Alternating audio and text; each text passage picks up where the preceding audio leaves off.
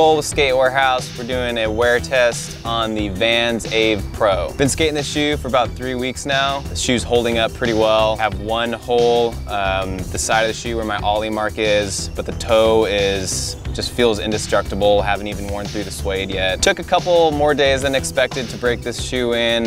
It's a cup sole and I'm not used to skating cup soles. The toe felt exactly like a vulcanized shoe would feel when I skate. The heel took a little bit longer than expected with that little extra added cushion in there. This shoe features the new UltimateWaffle Outsole, which has more padding and more grip.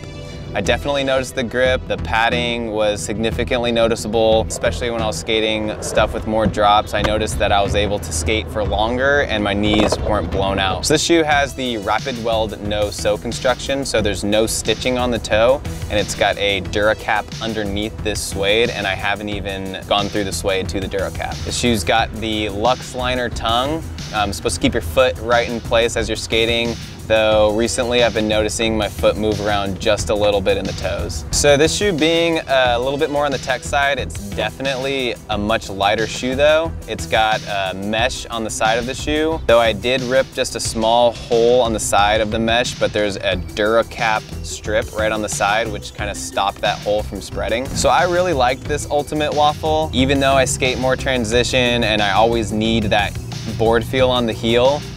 Skating drops with this thing was really nice. Skating street, this shoe felt really good, from how that board felt on the toe to the impact protection that this heel has. Always a big Ave fan. It was super sick skating his new shoe. You can pick yourself up a pair at skatewarehouse.com.